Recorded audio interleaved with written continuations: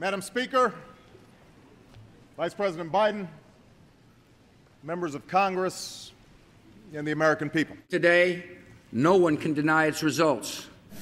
In early 2006, a band of patriots. Many decisions have been made. The business expansion of freedom across the world. It will not be For every person. but the interests of the nation.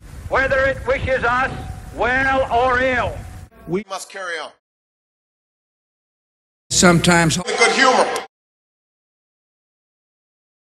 Sometimes Strong. Sometimes Beautiful. But always. For the heroic Military and federal workers, moms and dads, friends and neighbors. My fellow Americans, this is For all mankind.